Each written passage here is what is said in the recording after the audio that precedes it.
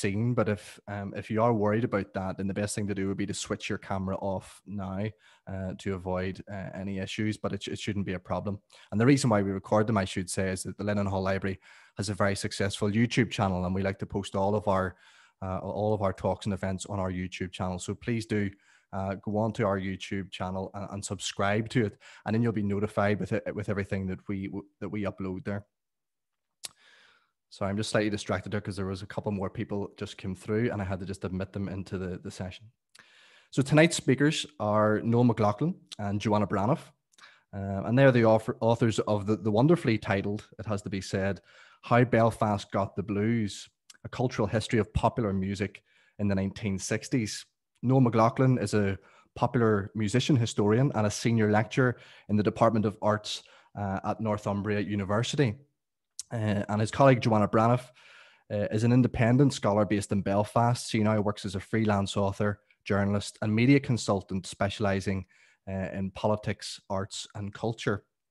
And I would like to ask Joanna if she could unmute herself, and I think she's going to speak to us first and get the presentation underway. Yes, thank you very much for the introduction, and thank you everybody for joining us this evening. So our talk this evening is entitled The Politician and the Showman, History, Politics and Popular Music in 1960s Northern Ireland. Regardless where you stand on Northern Ireland's constitutional status, we can all agree it doesn't exist in some disconnected parallel universe, although admittedly it can feel like that at times. Northern Ireland is part of the bigger global story and is therefore subject to the same pressures exerted by the shifting global political tectonic plates. The fractured nature of our uneasy modern coalitions depends on the optics or how things are seen to be done and how the story is constructed. Of course, this is not a new approach. Over the last century, Northern Ireland crises have come in all sorts of shapes and sizes. Depending on the international zeitgeist, sometimes local drama is kept off the world stage. At other times, it attracts more widespread attention. But what is important to our story is that early rumblings of trouble are often felt by a particularly sensitive political class well in advance of their arrival. In politics, as in life, it's always better to be alert and to try and head off trouble before it blows up in your face. But sometimes such is the magnitude of change that local civic leaders are powerless in the face of global transition to simply opt out of the approaching tsunami. They find themselves like standing on the shore, reeling at the unseen forces beyond their control, shaping a future not of their liking. Change and its associated political crises often expose the top-down pressure being applied by Westminster. Any policies that trouble Northern Ireland's unionist-dominated status quo often reveal strained relationships with the incumbent government. Current constitutional issues around Brexit are a prime example of how these things tend to play out when it comes to Northern Ireland, both in terms of its impact at home and abroad.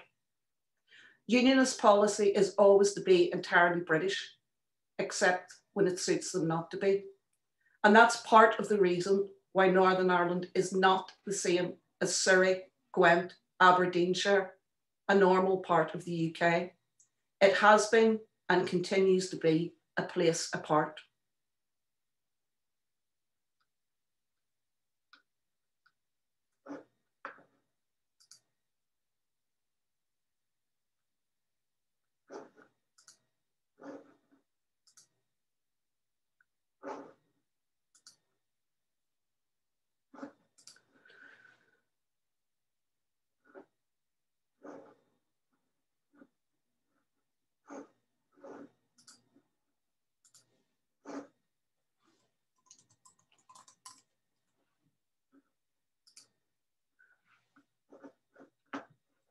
I think my colleague is still on mute there, so I'm going to pick up where he was to start. When Labour, led by Harold Wilson, came to power in 1964, a quieter, slower, behind-the-scenes political crisis began to brew. The attitude at the top of the British state and those holding the purse strings suddenly changed, and not in a way that was favourable to the ruling Ulster Unionists. The blind eye that had been turned by successive Conservative governments as to what was happening in Northern Ireland was opened and firmly trained on social inequality and poor economic performance. With the Conservative election defeat, the cosy relationship the Unionists had enjoyed with the British state since the end of World War II was suddenly over. The newly elected Prime Minister, Terence O'Neill, found himself as the first Ulster Unionist leader without the unquestioning support of the British government. Wilson himself was ideologically in favour of Irish reunification, which caused huge disquiet in Unionist ranks. Labour's young firebrand revolutionaries on the left were gunning for O'Neill and demanding long overdue social reforms in Northern Ireland to address systemic discrimination against Catholics. Unfortunately for O'Neill, the political spotlight's luminosity was being amplified by increasing global access to communications technologies such as television. Newspapers then had to compete with the fast-paced immediacy of the rival medium, so any previous deference to politicians was abandoned in favour of critically reporting on sales-attracting scandals or government failures.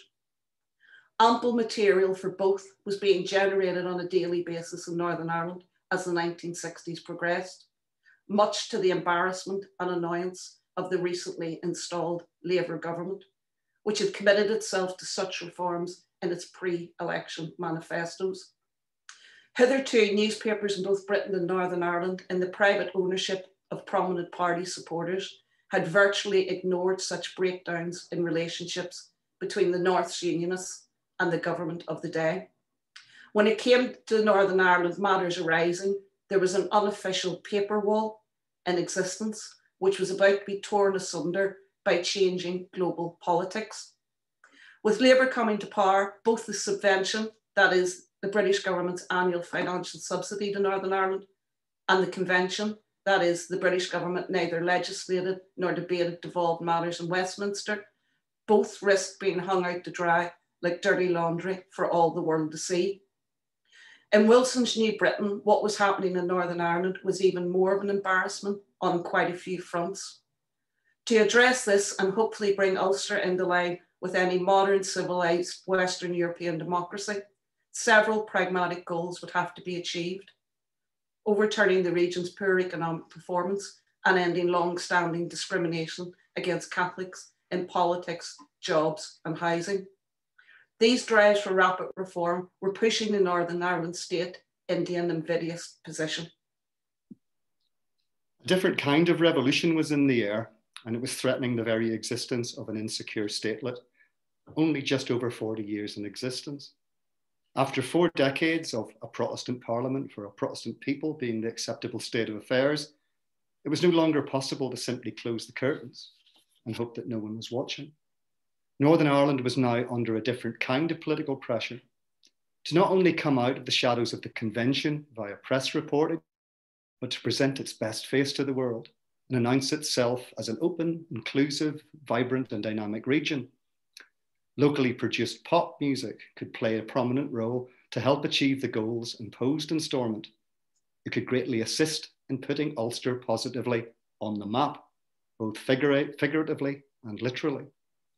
Because Northern Ireland was a relatively new addition to the map, it was clearly important to remind everyone that it was there, and of course, where its political loyalties lay.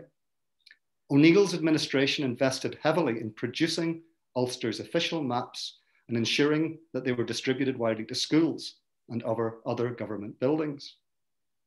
As topographical propaganda, these maps were designed with a certain consistency, pointedly without displaying the Republic of Ireland, which had somehow Atlantis-like seemingly disappeared into the sea.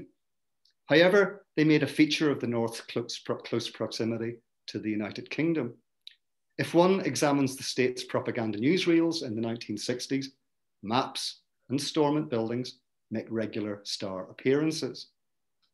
So if even the humble map could be pressed into the service of state propaganda, imagine what popular music could do to support a narrative of positive PR and economic prosperity. On-trend music is valuable for many reasons. In a business sense, it generates a lot of money for both private and public stakeholders. in a hearts and minds capacity that the right music can convey subtle but deeply felt legitimacy to political campaigns and causes. While the political history of Northern Ireland in the 60s is comprehensively documented, there's been little academic examination of the role of popular music and its interrelationship with the politics of the time. Consequently, the pop music of the period is often dismissed as light and temporary, without significance beyond its entertainment value. While scholarship tells us that O'Neill preferred grand political gestures, such as inviting Taoiseach Sean Lemass to Stormont on January the 14th, 65, it hasn't recorded that Them entered the top 40 of the charts, with Baby Please Don't Go just 2 days before these particular optics of appeasement to the British government was staged. In short, scholars have generally ignored music's cultural capital in the New Ulster propaganda of the time. If it's easy to miss what was happening front of house with regard to pop music, then naturally backstage activities have been neatly kept out of view. But a discreet, unofficial quango is actually central to the dynamics of the local pop politics relationship at the time. The other primary way the 1960s is remembered is through the retrospective accounts of the popular music heritage industry, so-called. At the center of this is the legend of Them at the Maritime. According to the display in the OYS Centre, which drew sustenance from the numerous pre-existing biographies of Van Morrison, this is the great moment when Belfast, Northern Ireland, and indeed the rest of Ireland got the blues and was suddenly transformed into an island replete with popular musical creativity and furthermore of the credible and original variety. It is central to our argument that music is much more than the mere soundtrack to Northern Ireland's 60s, or reducible to an important apolitical avenue to celebrate for its role in putting the region, in that hackneyed phrase, on the map. Simply put, the heritage narrative insists that everyone was having a great time, whilst the scholarly political histories call out increasing divisions and social and political failings. In a modern context, of course, it's much easier to sell an uncomplicated apolitical story of a city's music heritage to tourists and folk at home than explore why and how the narrative starts at this precise moment. In its telling and reselling of the story, music and its relationship to politics has been conveniently disconnected. So, what was actually happening back in 1964, the year after Captain O'Neill became the Prime Minister of Northern Ireland at the start of the countercultural revolution? Well, given his austere and reserved personality, O'Neill seems like a man out of step with the times. However, history reveals that he was more switched on and tuned in than perhaps he's given credit for. As the more considered political historians form us, O'Neill, despite his patrician air, was a huge admirer of America's youngest elected president, John F. Kennedy. He was inspired by Kennedy's energy, speeches, and stagecraft. And while the two men appeared to inhabit different generations and different politics, just 3 years separated them in age. Even as finance minister, O'Neill was undoubtedly taking notes on how the charismatic Kennedy was deploying show business tactics in his campaigns to win hearts and minds to his controversial policies. O'Neill was intelligent enough to see the parallels in his jurisdiction and would have been watching from the sidelines with interest. The 1960 US presidential election is the first modern political campaign race when the focus switched from manifesto content to the leading candidate's image. It was also the first to use television as the new medium of political communications, as at this point, the majority of the American population now had access to TV. This suited Kennedy's relaxed, inspirational, modern style, and it was the perfect platform to deploy showbiz glamour to attract attention. Music and movie star Frank Sinatra was commandeered as the figurehead for Kennedy's all-singing, all-dancing campaign. Sinatra even recorded a specially adapted version of his hit, High Hopes. And while it's not unusual in a more contemporary context to see pop stars and politicians cozying up to each other, think Britpop, Back then, this cross-pollination of worlds was unusual and novel. Many voters may not have liked Kennedy or his anti-racism policies, but Sinatra was hugely popular, and the halo effect of his celebrity magnified and strengthened the young would-be president's appeal. Pop in the service of politics was not custom and practice in the UK, however. The significant exception was in World War II, when music stars were enlisted to keep morale high. But the United States pre-Kennedy also importantly had its jazz ambassadors. Beginning its first tour in 1956, the US government hired leading musicians, notably Louis Armstrong and Dizzy Gillespie, to counter anti-American propaganda. The Soviet press was gleefully highlighting America's hypocrisy in presenting itself as the liberal and benevolent leader of the free world, when it was at the same time less than progressive in its response to the burgeoning campaign for civil rights. The intensive state-funded initiative was a hugely significant counter-propaganda operation. It deployed popular music via its most celebrated African-American exponents to promote multiculturalism, deflect away from racism, which was totally at odds, of course, with the harsh reality of life in the southern states. When JFK assumed office, he knew he needed something similar, a popular sweetener to break endemic racial discrimination and bring the nation together in harmony and economic prosperity, and to turn away from segregation. Maybe here, one is beginning to sense a parallel between the US and Northern Ireland, and why O'Neill would have more than a mere passing interest in this strategy. The Kennedy-Sinatra alliance is novel in another way. It was not in the national interest. Instead, the explicit goal was getting a young Liberal senator of Irish ancestry elected to the White House. High Hopes was therefore attuned to effect change in certain quarters of society, not to mollify an entire nation caught in a domestic crisis. It was nudging rather than patriotically stirring. In the UK, music and popular performers were not publicly supporting party political positions. In the days before Oasis and New Labour, mixing entertainment and politics was regarded as trivialising of the seriousness of the democratic process. However, such British coyness melted in April 1964 when, as then leader of the opposition, Wilson appeared with the Beatles at the televised Royal Variety Club Awards. He was, of course, the Beatles' parliamentary representative in his constituency of Houghton and Liverpool, possessing one of the highest concentrations of people of Irish descent in England. Indeed, Wilson would often quip with his friends in the Dáil that he had more Irish constituents than many Dublin politicians. The importance of the Beatles to the politics of the time has other facets. Earlier that year, the group achieved the seemingly impossible, breaking the US market and kickstarting the so-called British invasion movement.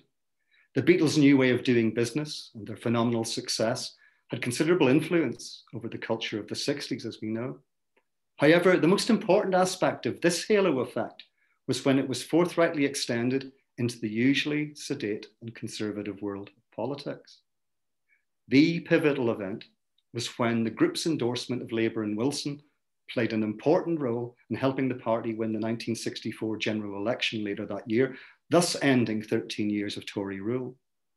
The Beatles' breaking of the US market was akin to striking a new oil reserve for the British economy, but they also embodied desirable representational qualities for this new Labour-led Britain. They became the literal poster boys for regional dynamism, democratisation, youthful aspiration. With their cheeky but intelligent working class do-it-yourself ethic, it was novel, first off, that they wrote and performed their own songs. The Beatles gleefully overturned the old guard's rules and embodied a changing, energised Britain. This was figured formally in both look and performance. As there was no lead singer, no orthodox focal point, the group broke with the long-standing practice, the reigning template of the time, of singer plus backing band, as in Cliff Richard and the Shadows. Against custom and practice, the Beatles were a collective, an aspect heavily noted and indeed widely promoted at the time. They embodied the right image that Wilson wanted to project onto the international stage. As a marker of this, the group was mentioned more times in the Westminster Hansard of 1964 than Northern Ireland was in the first 5 years of the decade. So the experiment that popular music could be used to highlight political agendas and attract people of voting age had now been tried, tested, and proved successful by both Kennedy and Wilson. While it was clearly a strategy that worked, it was also a very risky one. The youthful JFK and the avuncular Wilson were both confident enough and in possession of big enough personalities to ensure that they would not be overshadowed by their celebrity supporters. With the international template already set, why wouldn't the Northern Ireland state be interested in what locally produced pop music could do for it? But if tempted by the star-spangled pop politics propaganda exercise, the naturally conservative Stormont would need to step carefully into this potentially volatile yet effective exercise. The scent of the 1963 Profumo affair still lingered in the air as a warning of what could happen when pop and politics got too close. That scandal had ultimately cost Macmillan his leadership and also contributed to the Conservative election defeat. Unpredictable popular culture was akin to catching lightning in a bottle, potent yet potentially dangerous. Therefore, it needed arm's length expert handling to minimize any political fallout from the inevitable explosion. But desperate times often call for desperate measures. Political histories acknowledge that O'Neill was not above appropriating other people's good ideas, especially after they'd proved effective and appealing. O'Neill had shamelessly pilfered the Northern Ireland Labour Party's technocratic modernising clothes, even purloining its new Ulster epithet for his own ends. But perhaps the accusation of intellectual theft is unfair to O'Neill when it comes to mobilising music for political ends. O'Neill was publicly checking the Beatles well in advance of Wilson even being elected as Prime Minister. The Ulster Unionist leader, no doubt inspired by the success of the Kennedy-Sinatra relationship, was already looking to the star power of the Beatles. O'Neill was referencing the group in speeches to the party faithful, even before they became a wholly international phenomenon, and he would continue to do so with increasing regularity and media prominence throughout late 63 and into 1964. The first of these references to the Beatles featured in local press coverage in late 63, 2 months before the Fab Four secured their first US #1 and ahead of their famous 1964 arrival in America. This raises 2 points of interest. First, while O'Neill may have been well informed about these not yet fully consolidated pop music trends and their attendant politics, it is doubtful he could read the inner cues of what popular music of the likes of the Beatles meant, let alone what it could do for him. Secondly, sensing that calls for change were imminent, O'Neill was concerned about future voters and the renewal of the Unionist Party. The times indeed were a-changing, and the captain knew it, but the real issue was what to do about it. His uncharacteristic invocation of the Beatles had 2 functions in the context of the turn of 63 into 64. The first is the problem of modernising the Ulster Unionist Party and overcoming the fact that young Unionists going against the thrust of the 60s were old in outlook and attitude. O'Neill was already alive to the coming changes even before Labour assumed office. He was undoubtedly aware that through the new Irish diasporic dynamics in the White House, that Kennedy would begin to push for change, and for a number of very good reasons. And even if the border and sovereignty were not yet openly on the agenda, there was building pressure to counteract Northern Ireland's poor reputation with respect to the unequal treatment of almost half the population who were not Unionist voters, and bring Catholics on board for the survival of the Union. Only needed a strategy commensurate with the times to quickly transform his old-fashioned, insular, defensive, even isolationist party into an organisation with appeal to the next generation of voters, many of whom were beginning to identify with more modern, internationalist, even socialist alternatives. He also had to convince his new bosses, the Labour Party, and indeed the rest of the world, that there was nothing rotten in the state of Ulster. Just as the US had needed its jazz ambassadors in the 50s to promote an international image of openness, inclusivity, and normality against the abject reality of what was actually happening in the southern states, O'Neill now needed something similar. With the increased scrutiny of pro-Irish Labour MPs and potential press focus and analysis in Northern Ireland looming, O'Neill knew his favoured grand gestures might not be able to suffice as an effective distraction from actual policy and action to address these two core things: discrimination and poor economic performance. Therefore, O'Neill had to make a major adjustment. He had to take the province out of the shadows into the face of real politic and be seen, at least, to be embracing the new consumer-driven world. He needed to accelerate the political, economic and cultural revolution in Northern Ireland, and for that he needed different strategies. Cabinet meeting minutes of the period convey a sense of jeopardy involved. The statelet had to move from an isolationist, even paranoid mentality, where it was rigorously tracking what it was being said about it by other nations, to learning how to plant positive stories about the economic gains it was making in an attempt to attract inward investment from the US. And this became especially strongly felt when Labour assumed office, and with the spotlight now firmly placed on overturning economic performance and seeing evidence of reform. For many in his parties and its supporters, reform meant capitulation to Catholics, and that would make O'Neill personally very unpopular. Here, the American-led businesses were important for reasons beyond mere money. In the face of the demise of the traditional industries, American-led consortiums could be trusted to overturn partisan employment practices, giving O'Neill a necessary shield. To add to these not inconsiderable problems, he also had to contend with a new, less welcome font of power heading from the US, the incredibly well-funded and PR-savvy world of the evangelical right and its desire to circumvent the ideals with which the decade is most celebrated by the liberal left. This, of course, took on a successful local inflection in an altogether different American-led style in the hulking form of Ian Paisley. Teen music was popular, influential and lucrative. If appropriately harnessed, it could help smooth the way for O'Neill's increasingly desperate attempts to suggest that everything was normal behind the now fraying net curtains placed across the Irish Sea. However, if popular music can offer good news, the first sense of a practical problem Stormont faced was the absence of on-trend homegrown stars. Quite simply, a group who could act as a localized example of the Beatles' energy and join in with the export successes of the broader British invasion movement. A local pop music scene to rival that of Liverpool and a group of brave troubadours marching off to join the ranks of the British invasion, as was their solemn duty, would be rich scenes of shiny positivity to distract from the devolved Stormont's administration's systemic inequality and failing economic policies. Clearly, O'Neill couldn't go to the Beatles themselves. The group would have every reason to give Ulster Unionism, in any of its guises, a wide berth. This is especially so given that 3/4 of the collective are of Irish ancestry. And as later events would go on to prove, the Beatles took more than a passing interest in Irish affairs, even in the 70s daring to take sides.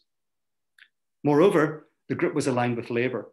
And even if O'Neill had appropriated the local Labour Party's plans, British beat groups were unlikely recruits to O'Neill's version of a good cause. But O'Neill wasn't finished with trying to pilfer from Labour, only this time it was via its informal popular musical wing. Even so, there were still obstacles to overcome. So while O'Neill needed a local beat group to spread his good news, to convey a sense of regional dynamism at home and abroad, the not insubstantial problem was the absence of just such a contender. Pop could reach the American market and thereby spread the positive message to its major source of inward investment. But there were no examples of beat and R&B groups in Belfast's nighttime economy in late 63 and indeed throughout 1964 that had broken out as success stories beyond the region in the form of having a hit single. Nonetheless, O'Neill's Kennedy-inspired campaign would continue apace. Swimming against the tide of expectation, he managed to purloin a little bit of the Beatles' magic for his own ends. But before one gets too excited, what was secured was not the group themselves, but simply the right to use their image. In a not widely remembered PR coup, Stormont managed to combine the traditional and the modern. The Beatles' image was emblazoned on a special series of Ulster linen tea towels. However beguiling this is pop culture appropriation of Labour supporting pop, it begins to reveal the presence of a hidden hand. O'Neill is being advised. And while the linen tea towels would become the export sensation of the first half of 1964, with their presence rigorously tracked in overseas territories, it would be a mistake to assume this reveals O'Neill and the one-party state newfound love of beat music. So who devised this strategy and helped secure these rights? O'Neill would need to work with a high-level industry insider who understood the strategy and the market. He would lead a local team with infrastructure already in place, international connections, and a track record for success. It would need to be a well-connected conduit between pop industry and politics, with an investment in the development, not just of the local music scene, but also for Northern Ireland PLC. To tick all of these boxes, there was only one show in town, and that was the Solomon family, particularly charismatic, powerful second son, Phil. While Northern Ireland has a history of music industry movers and shakers, they are literally dwarfed by the power of what in our new book we refer to as Solomon Incorporated. The Belfast born and based Solomon family were majority stakeholders in Decca, the major on-trend R&B label of the time. The Stones were licensed to Decca, and the label was also a major distributor of American R&B, giving them a certain cachet with the young into these cool sounds. Indeed, Phil Solomon was objectively more powerful than even Brian Epstein or Andrew Loog Oldham, the young personality managers of the Beatles and the Stones, respectively. As Michael Murphy explains in his analysis of the Irish music business, the Solomons were the major in and out point between Ireland and the international music marketplace. The family was Decca's exclusive distributors for the Irish market, however insignificant this is as a consumer territory. And more importantly, they were the major harvesters of Irish talent for ascension to the international sphere. A long deployed strategy was test driving artists in local contexts before attempting their crossover. Phil Solomon had sensational chart success before the mid-60s. He managed Ruby Murray, who still holds the record for the most songs in the UK charts at a given point. He also managed The Bachelors, the proto-Irish boy band who outsold the Beatles in '63, as well as briefly representing Tom Jones, even bequeathing the singer his stage name.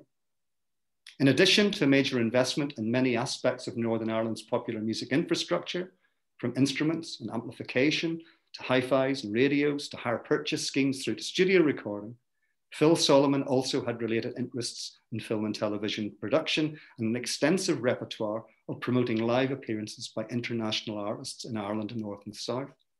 Crucially, the Solomon family were part of a small Jewish community in Northern Ireland. And this is not a simple fact of ethnicity. Rather, it provided them with an outsider status in regard to the either or of the usual tribal /sectarian allegiances. This is evident in his brother Mervyn's more local label, Emerald. The label had a roster inconceivable in today's context, as it covered the gamut from Kick the Pope bands to artists singing Irish rebel songs. Nonetheless, if O'Neill needed expert advisors with a track record of success who could design and realise the ambitions of putting Northern Ireland on the pop map, the internationally connected and exceedingly powerful Solomons were the only people capable of executing such a grand plan and on an accelerated timetable. Solomon had good reason to support the one-party state. He too realised that the emerging Paisleyites was bad for business in general and for the music business in particular. O'Neill was enough to think on the basis, Marxist fashion, of his real needs. Paisley wanted to shut down what the young secular wanted to be and do, which added to pop's increasing attractiveness when it came to sort of real political problems. The first giveaway sign of Solomon's involvement in Brand NI and with O'Neill is in the legendary campaign to promote them and Van Morrison at the Maritime in April 1964. Solomon would eventually and openly manage the group in the summer of that year, but evidence suggests that he and the family were heavily involved in the band's affairs long before this point. For example, the fly posting campaign for them's Maritime debut. This on-the-ground advanced publicity campaign is significantly missing from all of the Morrison biographies and heritage materials, but it is to the forefront of the vernacular memory of the scenesters at the time. The flyers, which were printed on bright yellow paper, simply stated, "Them are coming." Novel, inspirational, an example of cleverness of local PR, perhaps.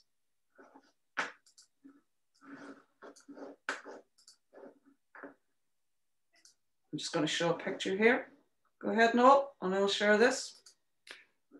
However, it's factually more interesting that this imaginative PR assault was less local ingenuity than a direct pastiche or plagiarism of the Beatles' campaign to break into the US in January 1964.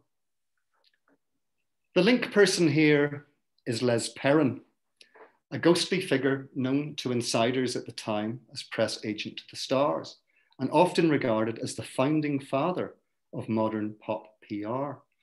As a freelance gun for hire, Perrin worked for the Beatles and the Stones very regularly for Phil Solomon. There is more evidence of pop culture and politics, though, in this strategic alignment. The local press, even the newsletter, begins to include standalone features and in advance of them and the Maritime, promoting the idea of the new beat music as a viable industry, one requiring investment in order to succeed, with Solomon insiders heralded as the go-to experts that can fix any apparent problems, such as, say, substandard recording. Thus, Phil Solomon had two imperatives. The first is better known, to find a group, them, to be his Northern Ireland Rolling Stones. But this in itself doesn't make immediate sense. Solomon already had the Rolling Stones as they were licensed to the label he effectively controlled. In other words, he's set to profit from the already existing group.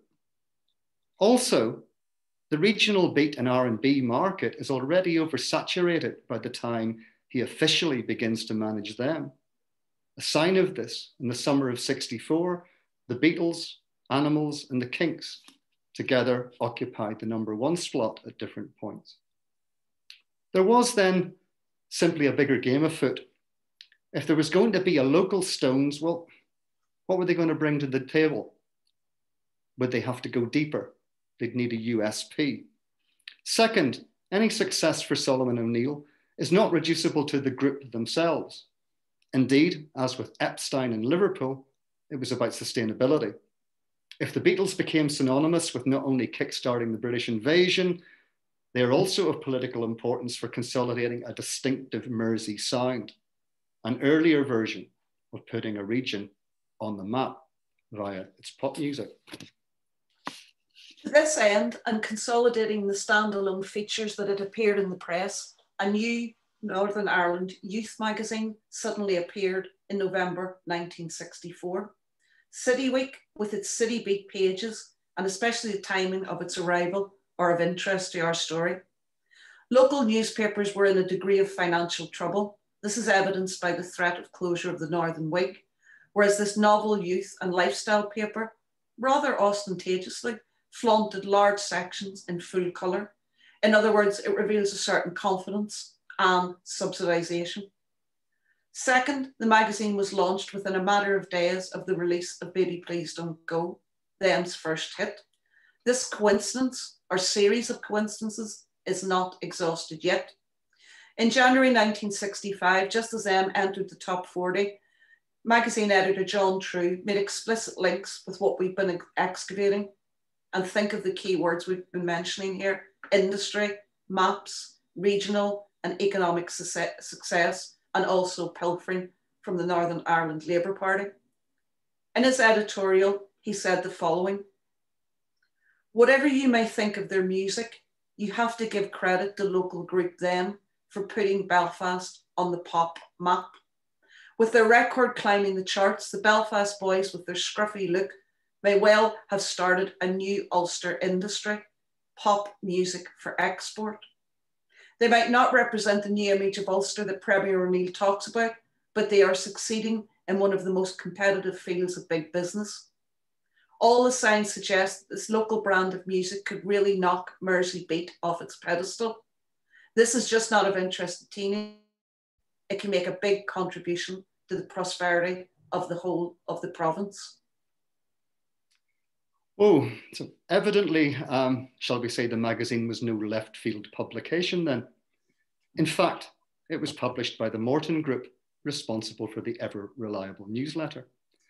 Not unsurprisingly, given the novel success of Them, it would not only narrate the story of the group in an ongoing soap opera throughout '65, City Week would publish editorials and features supporting O'Neill and his grand plans. Timeline is vital in uncovering the connections between the showman and the politician, just as it was at the time for the informal O'Neill-Solomon Quango. First, the legendary maritime night of the 17th of April 1964 exactly coincides with the announcement of the Stones' debut concert in Belfast and tickets going on sale. Second, the appearance of legendary Stones A&R man Dick Rowe at the Maritime to vet the group synchronizes directly with the release of the Stones' highly anticipated first LP. This is especially important as it synergistically linked the two groups in the local imagination. Third, Them's first hit single enters the charts as Lamass is visiting Stormont.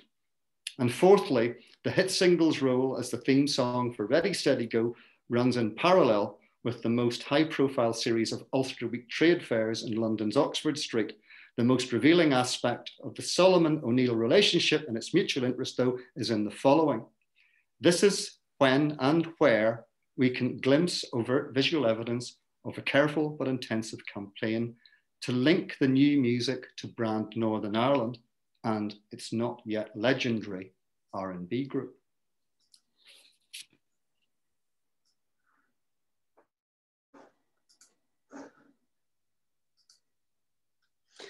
This image is complex. Hopefully you can all see it. This image is complex. First, one can read it as a jokey affront to the state and the world of politics in a general way. Second, but more importantly, this reading is what is desired. The image is putting Northern Ireland on the map, while also signalling that the province is brimming with the same youthful energy and questioning of other regions. Despite its ambiguity, it is significant this image hasn't been featured, let alone explored in heritage materials. Whether it is an endorsement or a parody of the one-party regime, in fact, it is cleverly both. It still succeeds in putting Northern Ireland on the map. One could imagine the debate between the politician and the showman at this point, and how the former would need to be convinced of its appropriateness in solving his political problems. If it helps, the Stones deployed a similar image on the Mall with Buckingham Palace in the place of Stormont. Whichever way, special permission would have to have been granted to take such a picture. Against what the image works hard to convey, it is certainly not a fun, impromptu photo captured on the hoof. While the scruffy long hair seemed very far from O'Neill's new Ulster, as the image attests, surface appearances can be deceptive. Phil Solomon's vertical and horizontal business influences are best evidenced by 3 appearances by the Rolling Stones in Northern Ireland over an 18-month period. Their Belfast debut concert took place in July 1964 with the expected attendant mayhem. Their last gig ever, that is, because they never played in Northern Ireland again, was an equally riotous affair in September 1965. However, the trouble created by their final Belfast engagement was not to be simply contained by lines of RUC officers holding back screaming, fainting teenagers. That's because the Stones arrived in Ireland in late 1965, accompanied by a vehemently anti-capitalist and anti-racist countercultural director called Peter Whitehead, tasked by their management to make a film about the band's trip. At the outset, this probably seemed like an on-trend and fun idea that would literally project to the rest of the world the Stones enjoying a bucolic Ireland and interacting with normal, dynamic youth excited to be part of the capitalist aspirational drive. One of the most popular bands on the planet skipping through a groovy technocratic New Ulster seemed exactly the sort of thing O'Neill needed as advanced global PR strategy. However, Whitehead had his very own particular agenda, and the film he made, entitled Charlie Is My Darling, is exactly the sort of lightning in a bottle we warned about earlier. Whitehead was well known for his laser-like journalistic eye and his ability to embed and encode latent symbols and esoteric messages into his work. He was a true maverick, and his allegiances were always to the truth of any situation as he saw it. When the opportunity presented itself to film in Ireland, this highly complex and politicized director seized it to enter Trojan horse-like as merely a pop film director. Whitehead enigmatically noted at the time that people would see what they want to see in the film.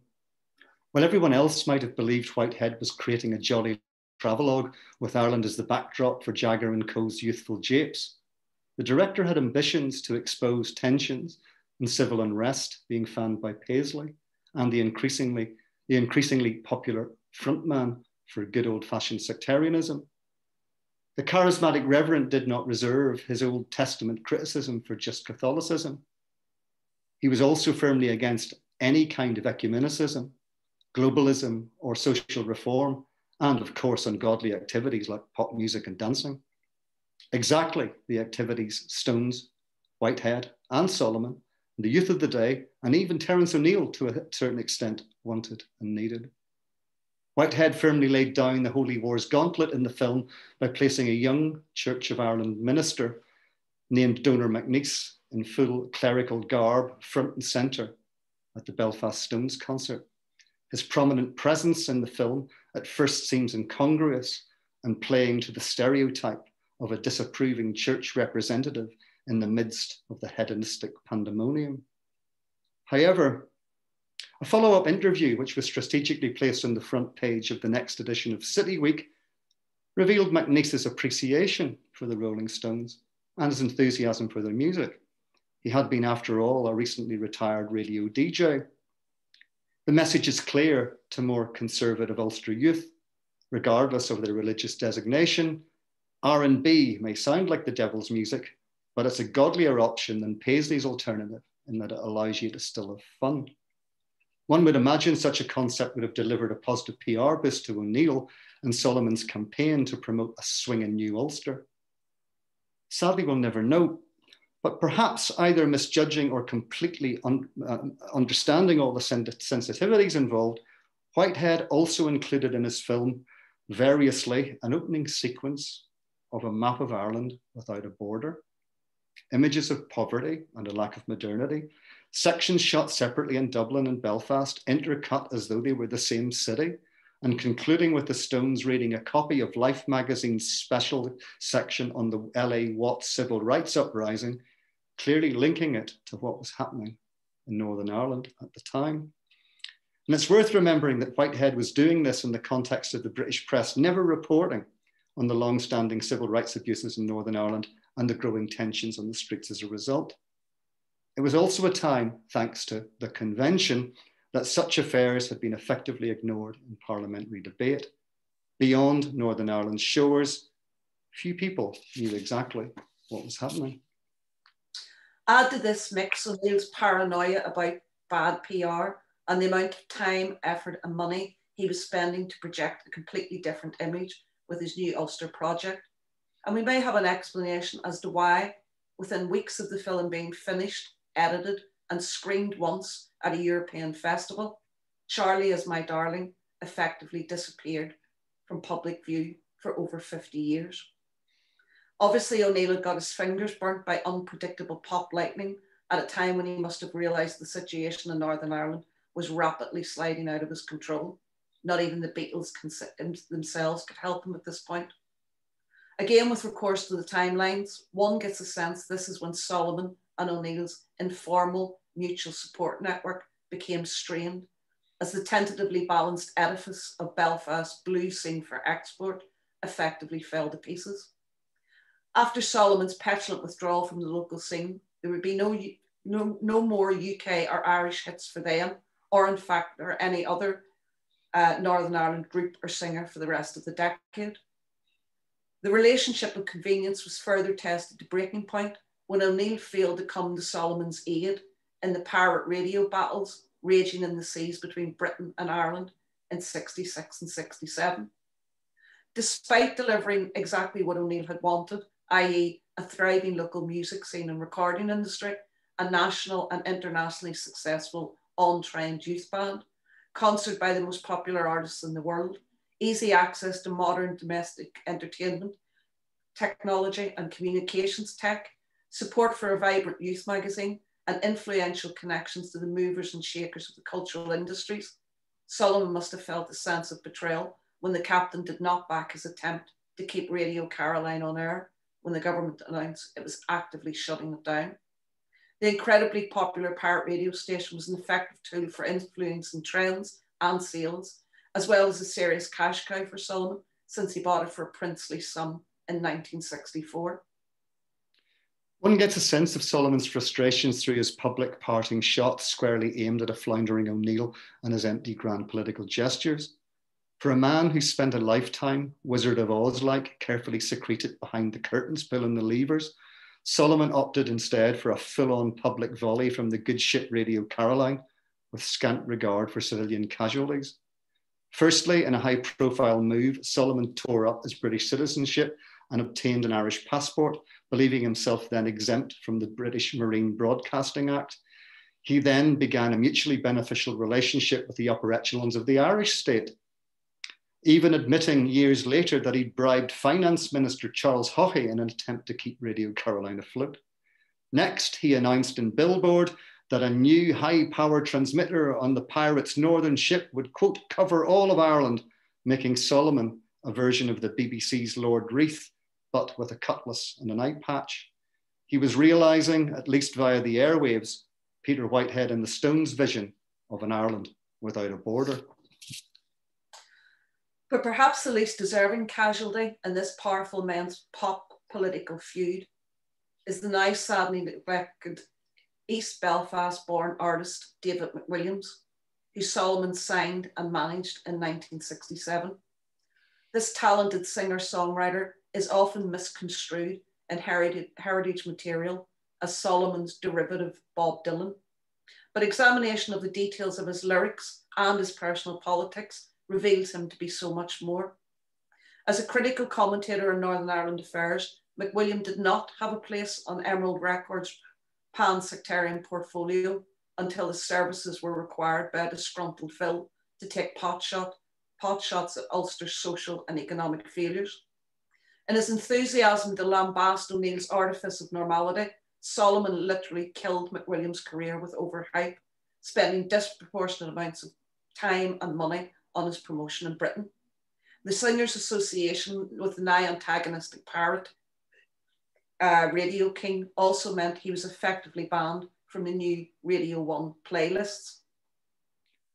So by way of conclusion, as is often the way in transactional relationships of convenience, when the game changes, loyalties are quickly jettisoned in favour of expediency.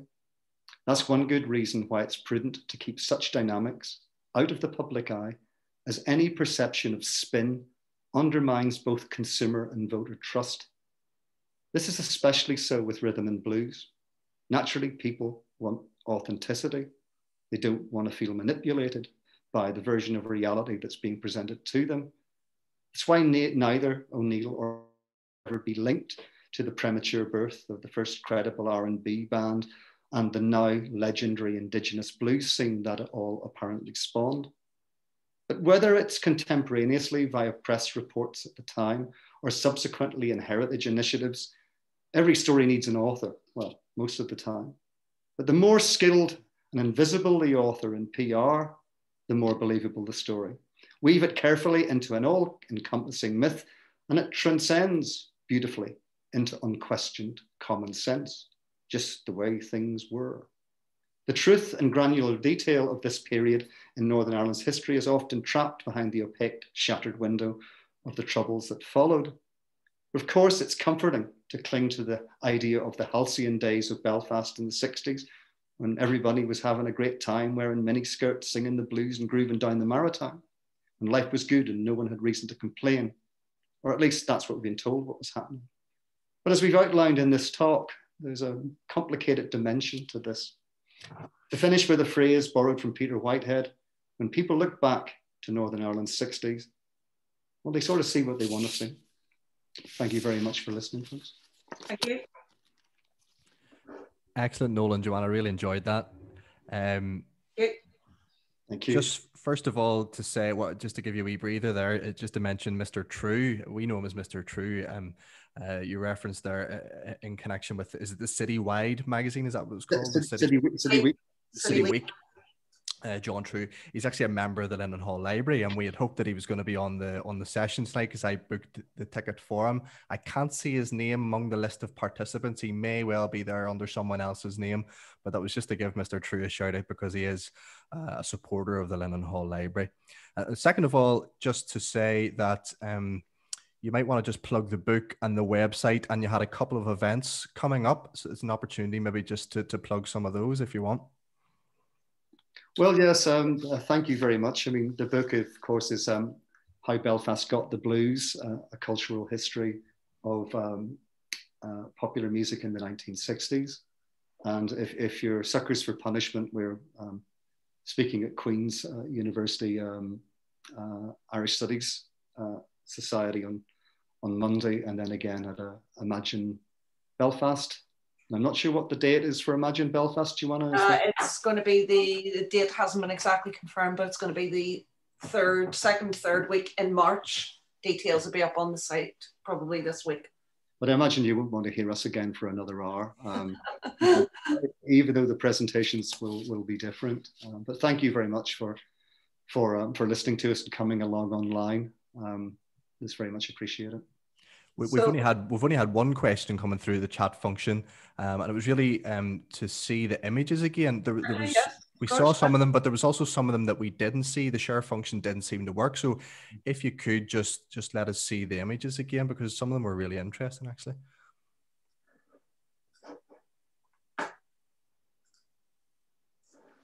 So this is a flyer that appeared in the States in probably would have been the end of January, start of February in 1964. And you can see a very high profile campaign. The Beatles are coming. It wasn't just on this poster, it extended across quite a lot of the material for the advanced publicity for the Beatles' first concerts in the States as they were breaking America. I mean, the interesting thing about this is that the idea of them are coming, of course, which is the appropriation, it's not featured in any existing historical material. And it's odd because they spend a great deal of time discussing the campaign to launch them in the Belfast Telegraph. We could do a whole presentation on that campaign itself, because again, it shows the hand of Les Perrin. But in the Van Morrison biographies and in, say, the Oh Yes Centre type tellings of the story, it was the trio of heroic local entrepreneurs, the 3 J's, that devised these campaigns. And it's incredibly doubtful, given the way that the world was, that knowledge of this campaign and it being appropriated quite so quickly, because The Beatles Are Coming was an America-only campaign. And we do know that its author was none other than Les Perrin, who, as we say, rightly is remembered as the founding father of modern popular musical PR. And he was an expert at remaining very firmly in the shadows and staying out of view, because he understood that a good PR myth should appear authorless. It just has to appear, it has to work, it has to spread. You have to get people to talk about it. And I think we joke in the book, joke seriously in the book, that it's an anomaly, isn't it, that authorship law and copyright law, it's hard fought for, isn't it, to protect your rights as an author, except when it comes to PR and advertising. It's better if it's authorless. It just is. So it's just, I mean, that's an absolutely startling image for us. So these images are the cover of Baby Please Don't Go. You can see one for the probably American, British speaking territories, the other for, I think that's Italian. These went out across the world. That might be quite difficult to see given the resolution that we have here, but that is the band with Van Morrison there at the front, standing in front of the gates of Stormont. In the background, you can see the Parliament buildings and the two very famous gates at the front of Stormont buildings. We think, you know, even the stance that the band are pulling there, we think is quite interesting. Yes, it's particularly interesting given Van Morrison's kind of latest COVID songs, which I'm sure everybody's familiar with. You know, Van for why COVID's a conspiracy. Maybe Billy Harrison, them's legendary first guitarist, knows that's coming 50 odd years later and has decided to try and shoot him with a semi-acoustic before such travesties against public health can be committed. But yeah, but I mean, you can see what we mean here when it looks like it's a fun improv shot that they've just Scooby-Doo like got out of the van, or like the monkeys just got out of the van and set up right in front of Stormont. I mean, anybody who's worked at Stormont knows that isn't going to happen. Which again is another all the little pieces of evidence are incredibly important here, because it's building this sense of state cooperation. And it works through absences, and it works through presence, and it works through traces. And of course, this is where we got our cover. I think this is perhaps the only place this photograph actually exists, as in City Week, which is bizarrely held in the British Library in Euston Road in London. And it's such an arresting picture. We were really hoping to ask editor John True, if he showed up tonight, what was going on around this. I mean, was Phil Solomon actually present when this photograph was taken? But to put Phil Solomon's power with Decca in context, Dick Rowe was the guy that worked for Phil Solomon. And Dick Rowe seemed to be, in the Stone story, one of the very most powerful people next to their manager, Andrew Lowe Goldham. But Solomon could exhibit great force with the Stones. And it's another great coincidence that the Stones played 3 times in Belfast in 18 months, and to date have never returned to play Belfast or Northern Ireland. So it makes you again then wonder what happened. There's perhaps even another book there. One of the bands that weren't mentioned who would be a favourite of mine are The Who, and they would have been a great British band in the 60s. Were they ever in Belfast during this period?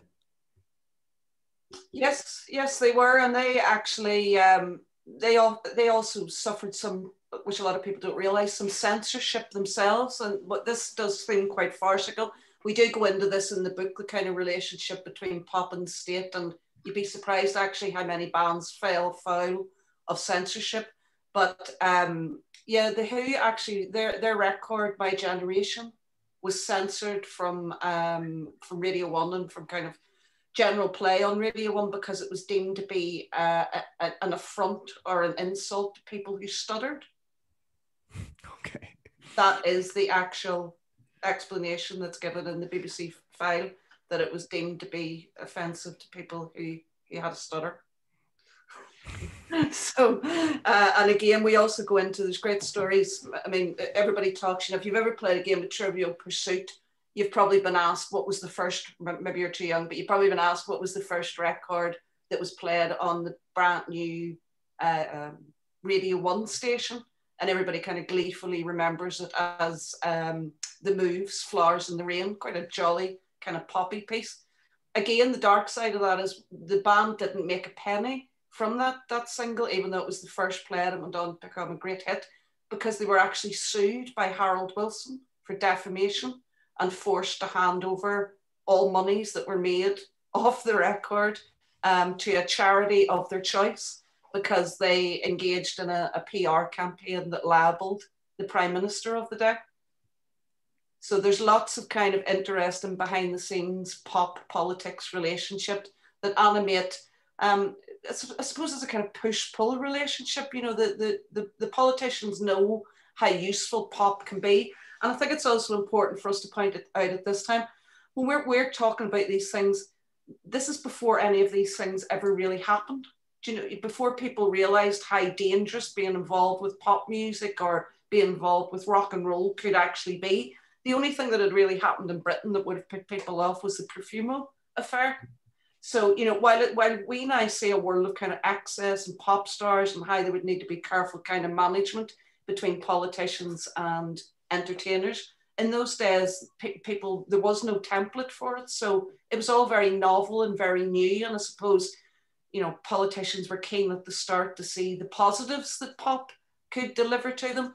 It was only when they suddenly realized that you couldn't actually control what young pop singers or their managers were going to do, they realized that what they needed to actually do then was to marshal them and keep them at a distance when required. I mean, I think it was one of the things that began to obsess us. What if there's, because I mean, the lens we look at pop politics relationships through now is that, well, God, have they sold out? And you know, we love a good story like Gordon Brown not being able to name a single Arctic Monkeys song after he's claimed that he likes the Arctic Monkeys, or, you know, or the embarrassment of Blair and Creation Records and Alan McGee and Oasis and all cozying up to each other as part of the New Labour kind of campaign. And it's always the debate of selling in and selling out, and the, you know, and the absurdity of the appropriation question. And we thought, well, it's very interesting looking at the way that it worked in Northern Ireland, because it, you know, appropriating them or developing a band that can act as a kind of poster boy for normality and good news isn't all negative, because it gives everyone a focal point for something to actually believe in beyond.